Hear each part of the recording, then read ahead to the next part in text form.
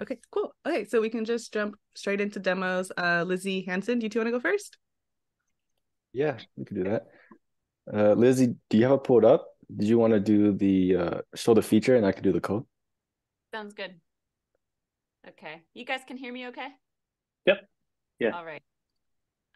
Gonna share my screen. Desktop 1, that's the one. All right. And let me get this launched. How's everybody's Sunday going? Good. That's a good way to stall while you're getting stuff. Sorry. Really smooth. What branch do I want? Oh my gosh, we have so many, you guys, now.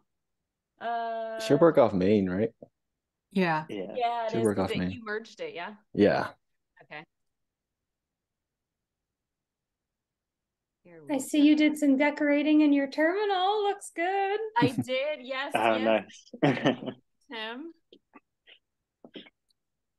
Okay. So here we are in our list, and our task was to make it so that if you try to add an item that's already on your list, so for example, I've got apples on my list. If I try to add apples again, we should get this error message that you've already added the item to your list. The challenge was making it so that if you tried to add apples with exclamation points, it should also recognize that, or all uppercase apples, it should recognize that. So it needs to our app now takes the user's input and compares it to every item that's currently in the database. But first we take kind of a sidestep and we normalize that data. So we're checking apples to apples, if you will. And so, yeah, looked like a short and sweet task, but there was some added complexity. So, and also if you add spaces between your text, it still recognizes that. So just one apples. And Hanson, you want to show us the code behind it? Yes. Let's see. All right. So for the code, first we declared a function, normalize text, and this is going to grab the item and remove the exact spaces, the punctuation, the special characters, and then with the two lowercase, it's going to make all the letters lowercase. Then we also declare another function called check if item exists. And essentially what this is going to do is loop over the items in the database and compare the normalized database items with the normalized user input item and then return true if they exist or if they're equal, and return false if not.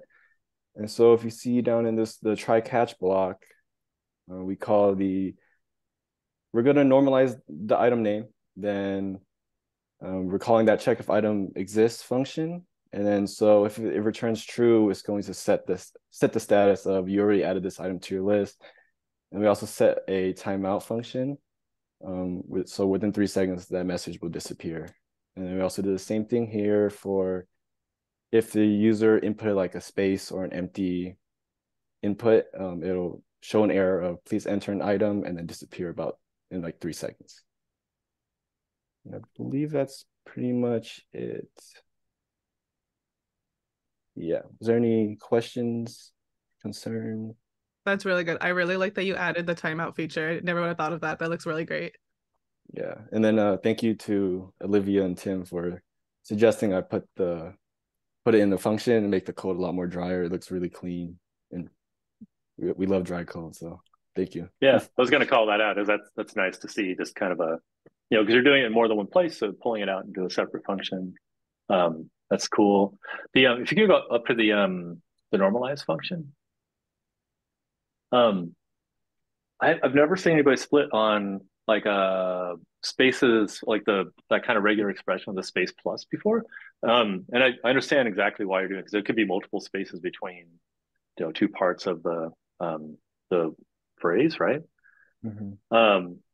I think it would have worked just as well to just split on a single space, because the next thing you do is you're just going to join it back together as a string, right? So it would just ignore all those empty, array things, but it's kind of cool to see. I didn't actually know you could do that. So I learned something today. Thanks. Oh, sweet. Yeah, we definitely got into the bowels of regex this week. Yeah. Mhm. Yeah. Yeah. It's tricky. How And did then you Tim manage? brought up oh, go ahead. How did you manage to do like APP space LE and also account for like Apple space sauce? Because I thought that we couldn't do that. So what magic did you work? Hanson, you want to take this, or do you want me to? You could take first shot. So I see what you're saying. So like, because that was the issue that we ran into, right? Is we can't just strip out all the spaces, Mm-hmm. because then you can't have applesauce or green beans or ice cream. And so what we did is we decided we're not going to alter what the user can put in. So if the user wants to type their item in all uppercase with all sorts of crazy punctuation, that's fine. We're going to save it like that. What happens is whenever they put a subsequent item in, that's when we do the checking. And so when we do the checking, that's where we strip out all the spaces. So for example, if the user put in applesauce, when we're doing that check with the normalize, I think it's the normalize text function. Yeah. That's where we're stuffing everything together into one word. So Oh, applesauce got it. is Yeah. recognized just as applesauce, one word without spaces. Got it. Yeah. Oh, cool. I like that. That's a good solve. That was the part that we really struggled with, was how do we still let the user put two words in? Mm-hmm. That was the thing that we ended up spending, 80% of our time on. Yeah, that is a great solve for that. It's actually kind of generally whatever the user inputs, you want to save that as is, because you never know what other ways you might want to transform it in the future. So unless there's some like unless you need to sanitize it or something, like to get, like it's like a security thing, you might want to try to strip some stuff out. But otherwise, yeah, that makes a lot of sense. And then the user gets what they expect too, right? Like they're if they typed it in all caps with exclamation points because they're really excited about applesauce, Yeah. you want them to be able to have that. Very cool. Nice. Okay, cool. So now you and Olivia, go ahead. Cool. I'll start with the demo and then Olivia will walk through the code base. One moment.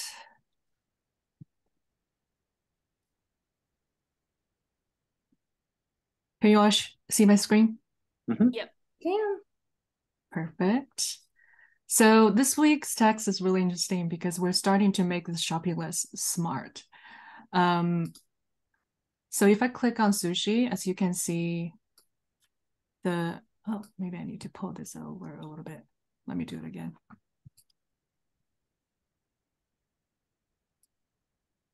Okay, now you can see some magic happens, and then we start to predict the next purchase date. And then start the second one, third one, banana. And then once we start unclick it, it will turn back to the original date. Another functionality we added is once we click on one item, if we refresh it, we disable the checkbox. And there's a reason for it. And Olivia will walk through the code. So that will be more apparent. Could you click on banana a couple of times more? Sure. Third one. And uncheck it and then check it again. Oh, okay. It is rolling back the number of total purchases. Cool. Nice. Cool. And hot pod. I buy a lot of hot pod during the winter, as you can see, every single day. Anyways. Cool, Olivia. Yeah. So last week, to catch you up, Andrew, Hanson and I we're tasked with the clicking of the checkbox functionality. And then we were like, what if we could unclick it? I wasn't really in the ask, but I was like, hey, what do we think? So we jumped in, and originally we were just resetting, we were just decreasing the amount purchased by one and resetting the date last purchased to null. But then we realized this week that that was not setting us up for success because we needed that date last purchased item in order to calculate the next purchase date. So we had that kind of functionality to work through. And Yufa was a trooper because I feel like I kind of put us in that situation, but we had a lot of fun. So the first thing we did is we declared a couple pieces of state for the previous date last purchased and the previous date next purchase, which on click of the button, we save into state to have that in case the user wants to unclick the item. Then we call the update item function here with those two pieces of state, as well as another piece, and it's not technically a piece of state, but it's derived from state, the was purchased state. So that way we can have those three pieces of information to know the status of the button and then what the previous dates in the database were. So then if you pop over to that update item function, we pulled the date next purchase, date last purchased, and total purchases from the database, manipulated those to the .toDate method, and then figured out the number of days between those dates, and then passed all those dates to that calculate estimate function and saved that in a variable. And then getting to your update doc function, it's all done conditionally. So depending on if was purchased is true or false, you'll either set to the previous date last purchase piece of state, so it can go back, or you'll set it to your new date and the future date that we got from the calculate estimate function, and then increase or decrease your total purchases accordingly.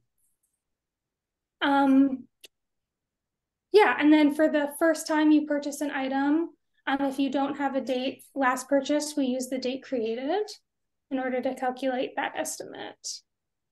And then after we got that done and we were feeling good, we noticed that if you go to the app on page load and something is already clicked, if you're going to unclick it, you don't have that piece of data saved in state. So you can't then use that function because you've got null values. So then we played with defining on component load those dates, but then I felt like we had a user interface error because you could like reset the date last purchased, but because it was checked, it's been purchased within 24 hours, so the button would not uncheck. So in order to make the user interface feel like a little bit more intuitive, we would disable that button. So on page load, using this use effect, we say if on page load the item is marked as purchased, disable that button, gray it out so you can't uncheck it. And then we've communicated to the user right now just with the title property to say not available for purchase until 24 hours have passed since the previous purchase. And then if you are able to purchase it, it'll just say, did you purchase the item? Nice. This was a fun meeting one. I had a hoot and a half with this. It was great working with you, fun digging through all these like little problems we set ourselves up for. Yeah. Oh, really quick. Can you also show the dates.js to show the dates between dates function? Totally. That's it. Yeah, so this is our number of days between date function that we wrote for this. Yeah, we convert the two dates that we passed in the Firebase.js file into milliseconds, compared the difference, and then rounded it up to an even day. Nice. Yeah. I feel like that whole thing that you went through of like, oh, if we do this, then it means a bad user experience. All that kind of stuff is so realistic. Like that happens all the time. And like you approach it with empathy and like realizing, oh no, we don't want to like confuse our users and all that kind of stuff. And seem to have landed in a really good place. And it seems like to me, it's going to catch the most common cases. Like the common case is you meant to tap this thing, but you just missed, and you like tap the other thing, you just unclick it right away. But if you go through your list and you close the app and you come back in later, like it's, you probably meant to click all those things, right? So so in that case, it makes sense just to have it be disabled. So that's a nice, elegant solve, I think. Yeah, and all because I accidentally clicked one last week and was like, I gotta fix this. Nice. Yeah, that was really well done. I mentioned this last time, but working with dates is so tricky. So you both handled that really well. And then plus like working off the work you did with Hanson too. So it's just perfect. I love seeing that date, that number of milliseconds in a constant as well. So it's really easy to understand what that number means. Good work. Cool. Are you ready to jump into the learning module then? Yeah, sure. So I'm going to present to you the accessibility module. And so this is where I get to stall. Because I'm going to share a portion of my screen, not just a window, because I'm going to do a little demo that's going to open a second window. Oh, that's like pretty close to what I want, actually. Okay, you can see my screen, right? Yeah. Is it moving? Yes. Okay, good. So I want to make sure I have the ability to move things around. Or like when I change slides, you're going to see everything. Cool. I'll get the chat open just in case y'all have questions over there. Okay, so I'm curious how many of you, like who of you have encountered accessibility as a concept, web accessibility, either in your boot camps or kind of in your own, seeing some, okay, cool, good. Was it something, I don't know actually who went to boot camps or who did how you all got here. So is it something that they covered in your boot camp? Was it a topic that they talked about? Or in your own studying? How do you, yeah. They didn't really talk in details, but the concept was explained. Okay. And Lizzie, you said you had encountered it too. Yeah, so I didn't go to a boot camp, but I started as a WordPress developer, and just like I started coming across this accessibility thing, and I'm noticing in more modern resources, it's less of an aside and it's like built in as a matter of fact. Like, of course, you would be careful about color contrast between your fonts, et cetera, et cetera. Yeah. So yeah, now I see it all over the place. Which is great. It's great to see some progress in that area because it's well, we'll talk more about why it's important. Now I don't know if you all know, like you see like hashtag A11Y. It's not actually ALLY, so it's not ally. It's actually A11Y, and the reason is because there are 11 letters between A and Y. Did you know that? Like you see this with internationalization, and like there's a bunch of words where they do this kind of thing of contracting it by the number of letters in between. I think maybe people are starting to catch on to that. That used to kind of blow people's mind. But accessibility is, the sort of the dictionary definition of it is the inclusive practice of ensuring there are no barriers that prevent interaction with access to websites on the World Wide Web, which just seems like such an archaic way of archaic thing to call that. But anyway, by people with physical disabilities, situational disabilities, we'll talk about what that means, and socioeconomic restrictions on bandwidth and speeds. So when sites are correctly designed, developed, and edited, generally all users have equal access to information and functionality. So you all know what the W3C is, the World Wide Web Consortium. They have a working group, the Web Accessibility Initiative, that publishes standards. So this is all acronym land, but it's called WCAG. It's how most people pronounce it. It's the Web Content Accessibility Guidelines, WCAG. There's different versions of that, and there's different levels of conformance and all these things. But they are sort of the standards body for accessibility. In the United States, Section 508 requires government agencies to make their websites accessible for people with disabilities. And Canada has similar, and actually in a lot of cases, more stringent regulations around this stuff, just to make sure people can all get on the web and do what they need to do.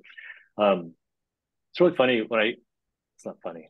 It's actually, is it sad? It's something when I see people sort of objecting to spending time on accessibility because like there was one person who's like, oh, because somebody was making the argument that, you get older and like you can't see as well and stuff. And I'm like, old people aren't on the web. They don't need to do anything vital on the web.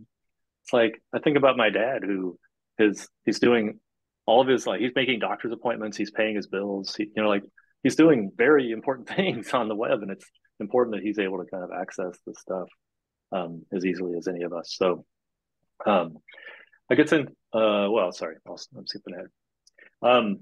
So some people with disabilities access, not all people with disabilities, access websites using what's called assistive technologies.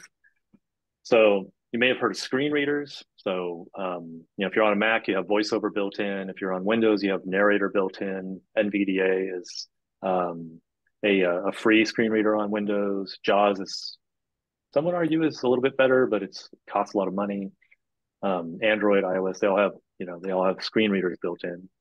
Screen magnifiers, speech to text, dictation software, assistive keyboards, Braille displays. If you've ever seen, you really want to see something cool, watch somebody who reads Braille using a Braille reader to read the web. It's transforming Braille underneath their fingertips, basically, and they're just kind of reading the website that way. It's pretty cool. Another tool is high contrast mode is considered an assistive technology.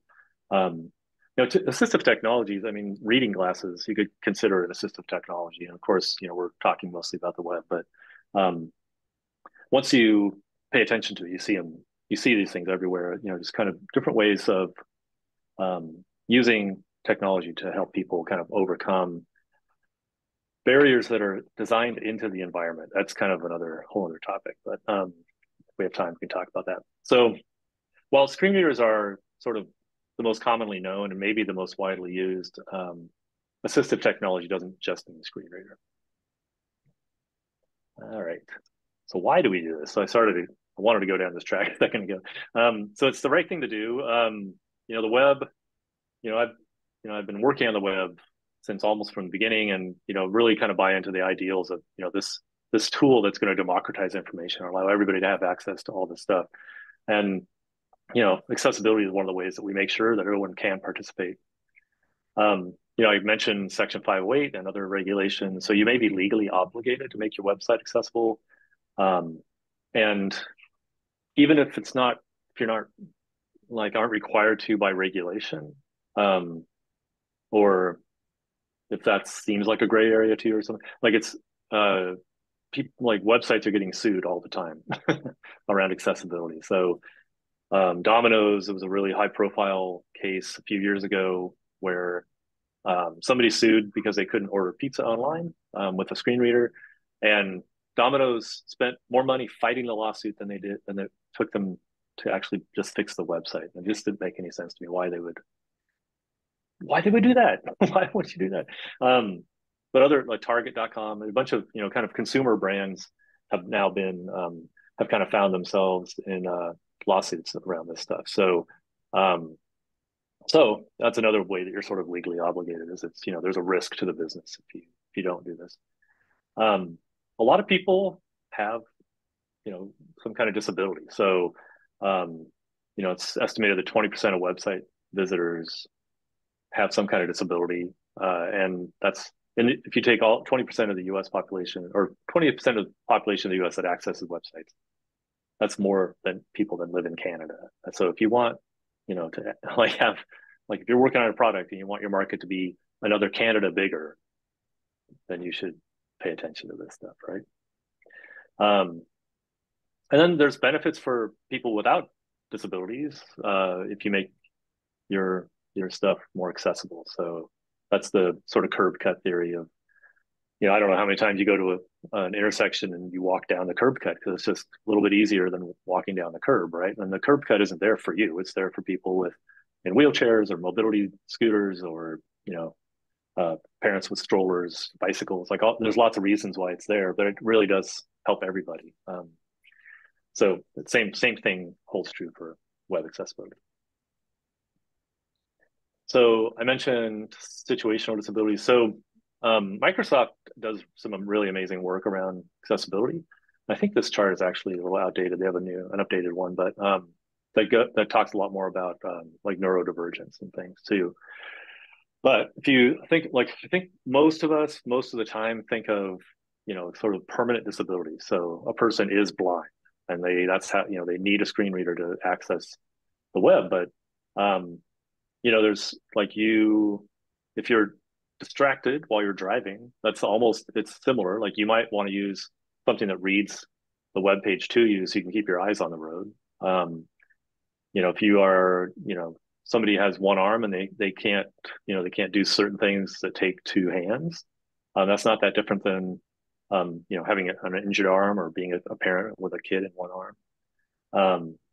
Anyway, you kind of get the idea. There's permanent disabilities. There are ones that, are kind of temporary, like that we all could go through, and then situational things even that are, that we all, the point, I guess, of this whole slide is that we all experience this to some degree at different times. And as someone who is getting a little older and like only just had to start using glasses and things like these things, it's like we're all going to be there at some point where we're bumping up the size of the fonts and like increasing the contrast and all those kinds of things. So, let's build an accessible web now so that when we all really need these tools, it's all already in place. All right, so let's talk a little bit about how. So this little list of 8 things isn't going to guarantee that your website's accessible, but it's a good start. And that means that you're probably not going to build in really obvious barriers. You might still, it's really easy to build things that are inaccessible in really unexpected ways. But if you, if you do kind of do these things, your site's probably going to be generally pretty accessible for people on assistive technology. So the first one is using just valid semantic HTML. So there are a lot of tags that people like. I actually still once in a while learn about a new HTML tag, even though I've been doing this for 25 years.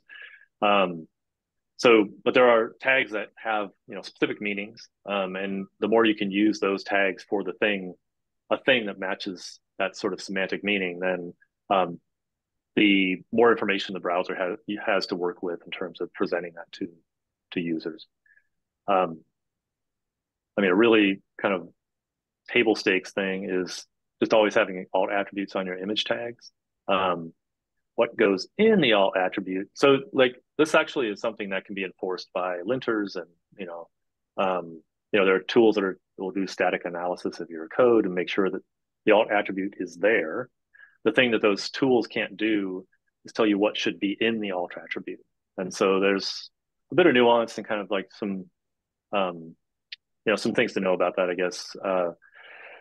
Generally that alt attribute should be, the alt attribute gets read out by the screen reader. So if you have an image on the page and there's alt text in there, when the screen reader gets to that image, it's going to read whatever's in the alt attribute. So if the image is purely decorative, you would actually leave it blank, so the screen reader just skips over it because it's not providing any sort of necessary content.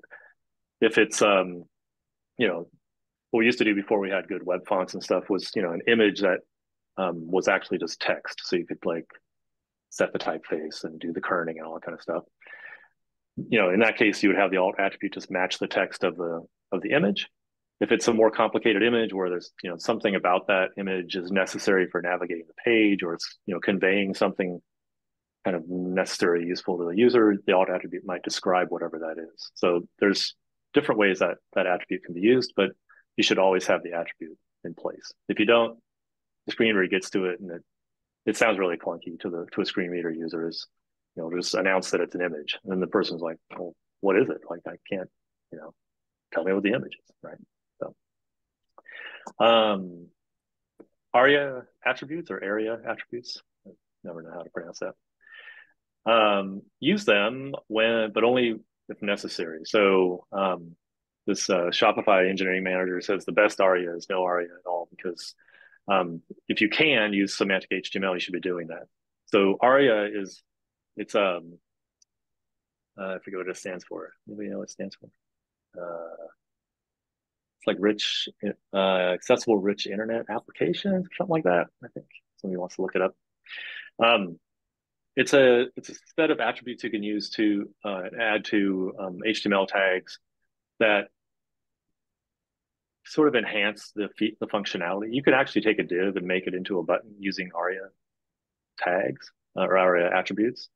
You shouldn't because there is a button tag, but in cases where you need to do something and it's not, yeah, accessible rich internet applications. All right, thank you. So use it, but use it sparingly. Only use it as kind of a last resort. But it is there. It's a tool that you can reach for if you need it. Ensure all your content is reachable via keyboard. So you know, you need to be able to tab to all the sort of elements on your screen. That's not actually how most screen readers use a web page, but it's sort of their last resort. So there's this concept of a virtual cursor, and that's much more common, or just skipping it around by headers and links and landmarks and stuff.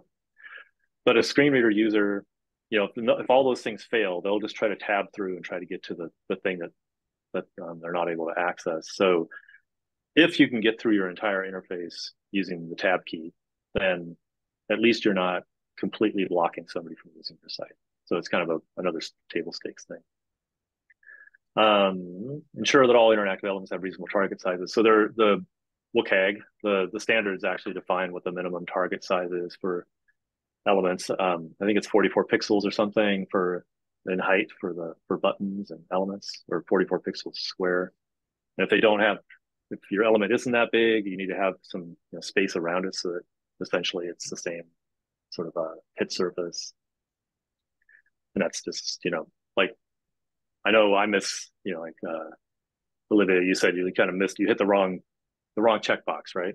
Because they're kind of close together if you're not paying real close attention. But there are people who it's hard for them to steady their hand. And so if if they're trying to go for that thing, they might, it's really easy to miss unless it's sort of a certain size. Ensure content tab ordering makes sense. So, that's if you were to turn the CSS off on your site and read through the page, is it in an order that sort of makes sense to you? That's one way to kind of actually test it if you wanted to. Color contrast, we were mentioning that before. So there are standards around that, and that's a pretty controversial topic, actually. Like there's a lot of ways to measure it, and there are differing opinions, and there's some surprises in there. Sometimes what passes WCAG doesn't actually look like it should. It's like that doesn't seem like a lot of contrast, and then other times you're like, oh, that should be fine, but it's not. So anyway, that's a whole other topic. Color contrast is important though.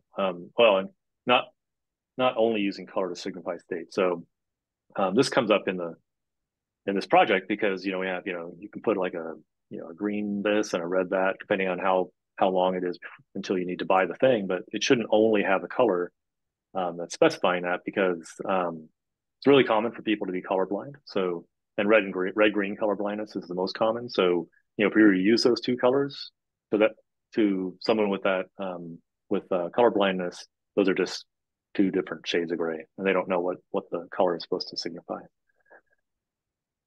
All right, so if you do all those things, might sound like a lot, but once you get into the habit of it, not so bad. If you do all those things, you're going to have a fairly usable site for people on assistive technology. It's not necessarily going to be perfect or like a great experience, but at least they're not going to be blocked from accessing your work. All right, I feel like I need to speed this up. Okay. Oh, here it is. ARIA is accessible rich internet application. So it's the technical specification by our friends at the World Wide Web Consortium. And they're the same people. Well, the W3C is the same group that maintains the HTML spec. It's not the same people on those two committees, but you know what I mean. So you can add it to your, to have better control over accessibility, you can add it to your HTML.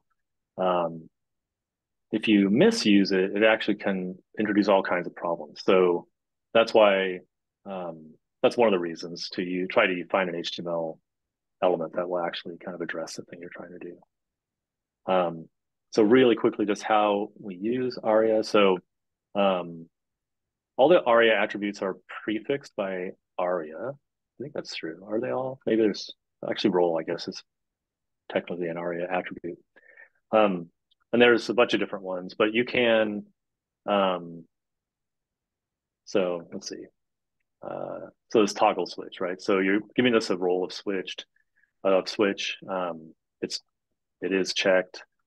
So those attributes, they work together to tell the assistive technology that is a switch. It's called Wi-Fi. It uses the text inside the button for that, and that it's in the on state. So that is not enough to make this button do what you want it to do. It's not automatically going to turn the Wi-Fi off if you click it, right? Like you're still going to have to add some JavaScript and things to make that button kind of work. But to the user, it's going to be presented as a switch that turns on and off. So here you can, this is so ARIA has some overlap with HTML. So you can, like I was saying, you can actually make a div act like a button.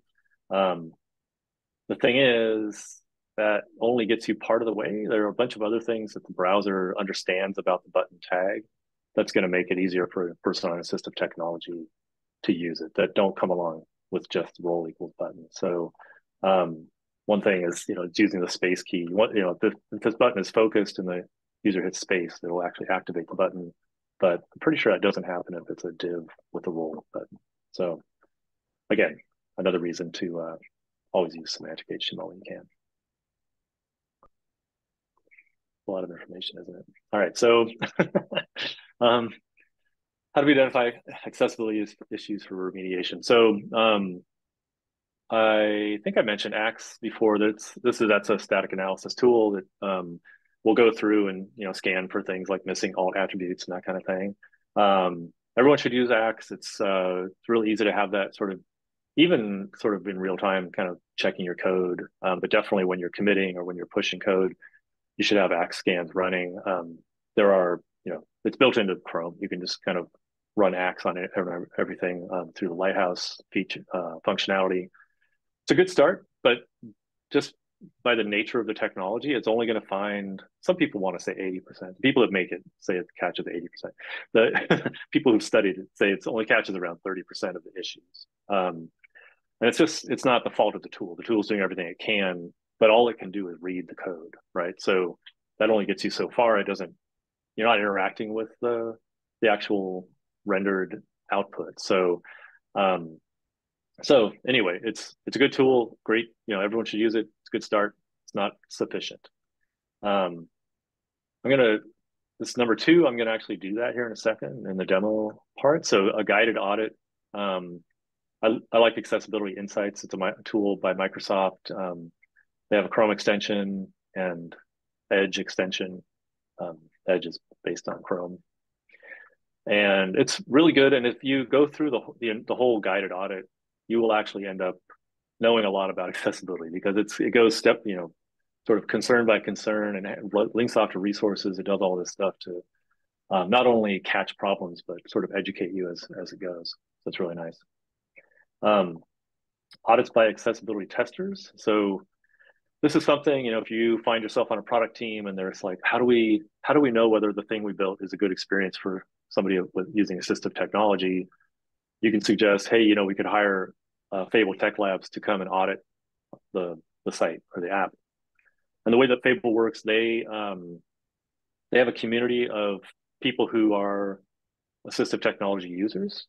Are we going to get thrown out? I have no idea why it says that we are, but so I might have to send a new link in a little bit. Sorry to cut off. Okay. No, it's totally fine. Fable, they have this community testers. They're all, actual, the first person I ever worked with there is Sam Prue. He's a blind tester, uses screen readers every day. And he went through and very quickly identified some things that we needed to fix. So it's a great way to have, actual people with disabilities review your work. Love Fable. And then just getting feedback from